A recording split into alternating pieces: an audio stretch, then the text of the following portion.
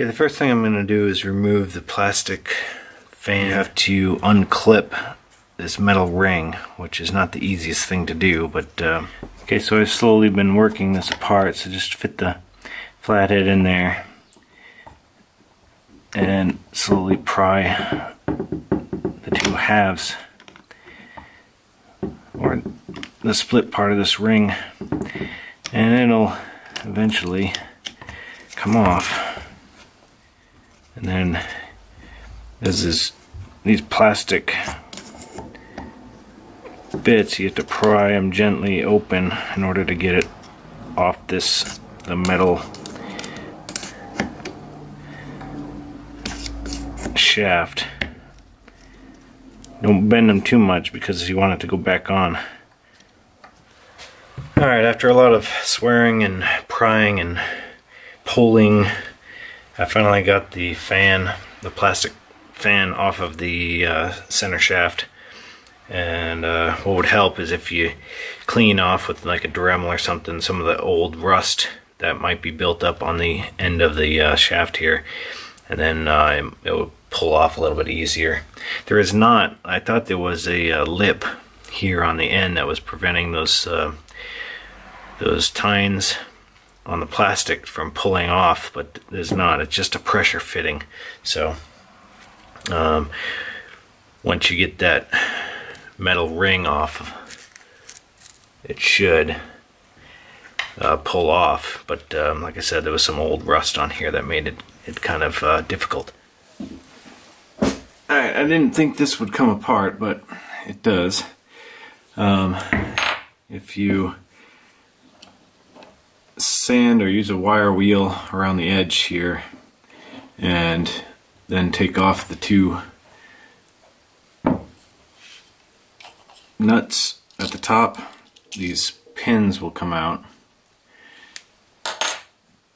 and then you can pull off this top.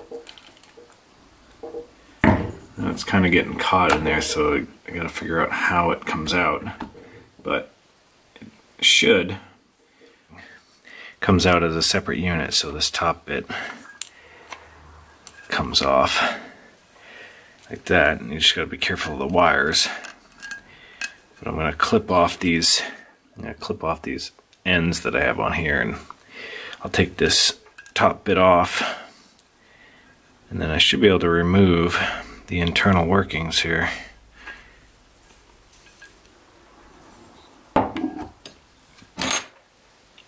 As you can see, I got it all apart, and I'm now going through the process of putting it all together and refurbishing it as much as I can. I don't have new brushes to be able to replace those, or new springs in here for the brush springs, so I'm just using what already came with it and putting it all back together.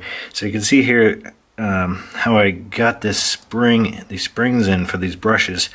It's tough to do with two hands. You need a third hand basically, so that's why I got this zip tie on here. So put the spring in, you push it in with the brush, and then you put a zip tie around it, and that'll keep it nice and together on there. It'll keep it together while you put the rotor assembly back into the center, through the center of the stator, and try to put it all back together. Okay, I got that second brush in there, and what I did on the stator assembly is this part up here is the accumulator, and I just took some fine sandpaper and just kind of cleaned off the accumulator here, and so I'll stick that back together and through where the brushes go around it. Alright, now I'm going to put the bottom cap cover on, and there's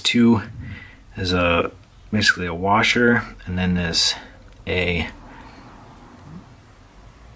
one of these spring washers, so it's kind of a bent washer, and that goes on, and then the bottom cap goes on. Okay, when you get it back together, the center shaft, make sure the center shaft on the bottom is going through the bronze, the bronze bushing down the bottom, and it should be centered in there. And then on the top here, you're going to want to line up. There's some holes here, and these long bolts are going to go through. Okay, here these pins go all the way through, and then there's this black spacer, and the spring goes on top here. Alright, so you got these bolts going through, and I've kind of just put a nut on the top just to hold it all together while I feed through the wires. I almost forgot, in the bottom cap, there's a hole for the wires to go through. And so you gotta make sure you feed those in there before you put the whole thing back together. Okay, there we go. I got both of those wires through the hole.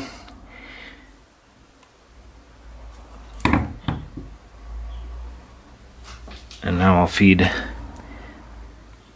this grommet on there. To get that grommet into place, you can do it. It's just use like feed one side of it in and then go around the whole thing, pressing it in with a flathead screwdriver. It's a pain in the butt, but it'll go on eventually. Alright, so I clipped off the zip ties, and so now the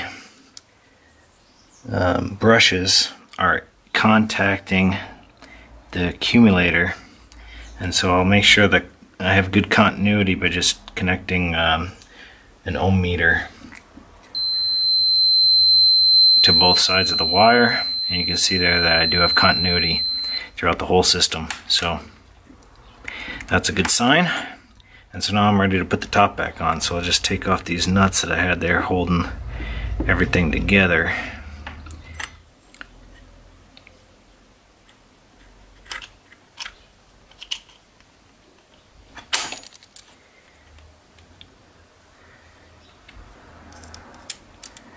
There we go. There's some washers and the nuts. I can rotate it and make sure that it feels like there's no binding or anything, and it spins smoothly, so that rotor should spin smoothly inside those two bushings on either end. So it does. I'll tighten it down a little bit and then we'll give it a test. Alright, we'll go ahead and give this a test. And see, I got a battery here. I'm just going to connect it to both sides. Another thing I'm doing to refurbish what I can on this motor is to put new rubber grommets in. The old rubber grommets are kind of cracked, so I'll just press these new ones into the holes here, and then I'll be ready to continue. Alright, then you slide down this bracket that you use to screw the whole unit into the car, and it's meant to have some rivets through here, but I don't have the long enough rivets, so I'm going to just put a screw and nut in through here. So we got a machine screw going through, and I'm going to put a nut with a washer on the other side. So I'll button that up. Now to wire it up, I'm going to put one of these connectors on that I have on a lot of the places in the car, just to keep it waterproof. The motor, you gotta check the spin of the motor before you connect one of these, obviously, because once you put it on there, you gotta have the current going the right way. So this should spin counterclockwise when you're looking at it. So make sure I connected mine to a battery here and checked to make sure that it was spinning the right way and which lead was going to be the negative one, and I just put some black marker on that one. And now I'll just connect these. Okay, tighten down all these nuts with the screws, and then shrink wrap the wiring. And the last thing to do is to put the fan on.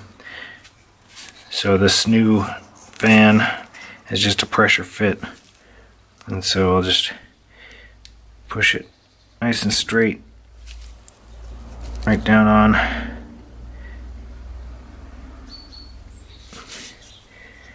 And I'll go until it just starts to pop out from the tip there. And I'll leave it like that until I try to fit it in the car and make sure it's not hitting. Okay, with the motor off, you can see that screen in there. That's the output of the fan. So you can see why that needs to turn counterclockwise when you're looking at it. So it turns clockwise as it's mounted, and that forces the air out the middle and through that screen. So now I'll just install it, mount it. When you push it in there, you can make sure that it doesn't bind on that lip inside there.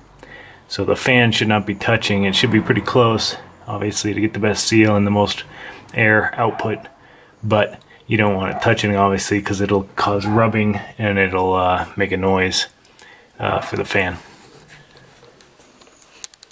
Okay, with the fan installed and mounted and turned on, you can hear there's no scraping or rubbing, so that's good.